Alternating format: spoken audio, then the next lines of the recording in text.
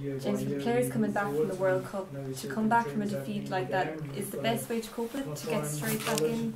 I think so. I think just get back in around the squad, and we'll put the arm around them, but we'll slag them as well, and that's the best way, I think, to get over it and get back out in the field and playing another game is usually the best remedy. And I'd say they're all itching. Even today, I'd say they all want to kind of play a game as soon as possible.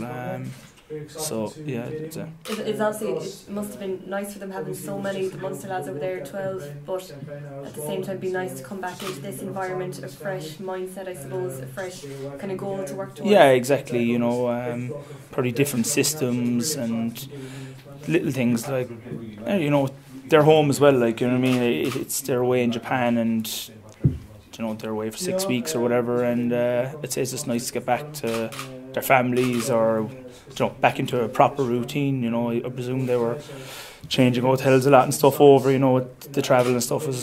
It looked from social media that they did a lot of travelling anyway, so it's back, but normality is what they'll probably need, you know.